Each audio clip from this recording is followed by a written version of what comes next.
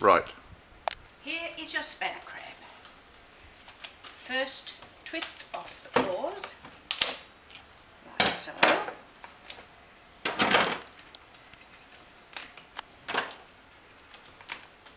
Yes.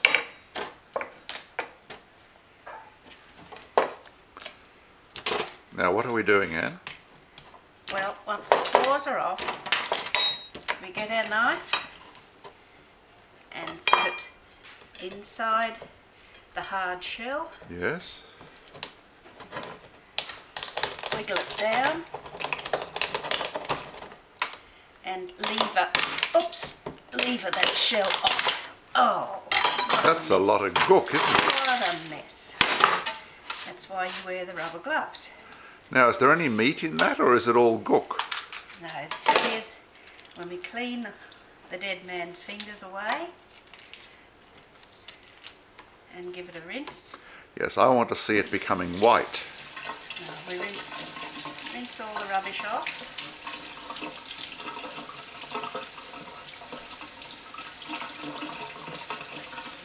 Okay.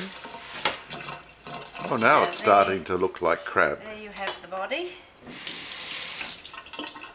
And I always cut it in half. Oh, look at that. And squeeze it between my fingers. Yes.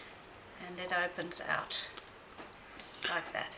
To think that all we get from a crab that big is that little bit of white. Goodness. Oh, there's all the claws as well. Now how on earth, that's what I hate, trying to get it out of all that shell. Oh, it's easy, it just falls out. Show us what you do.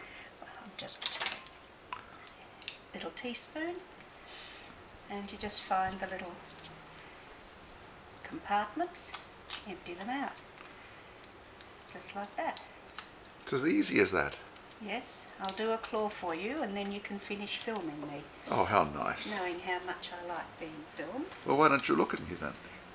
And just tell me about what you're going to do with the claw. I'm going to give it a gentle tap and open it. Okay.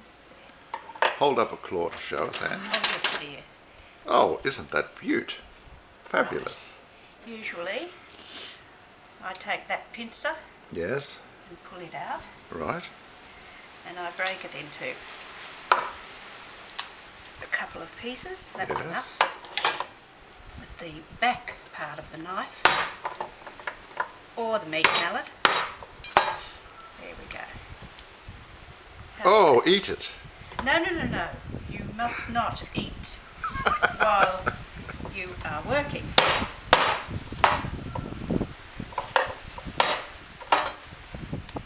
Am I allowed to have a taste now, Mum? No. Definitely not. Definitely not. Definitely not. There we go. Oh, doesn't that look fantastic? Another lovely piece. Oh, yes. Well, that's where we are in Annie's kitchen here on the Gold Coast.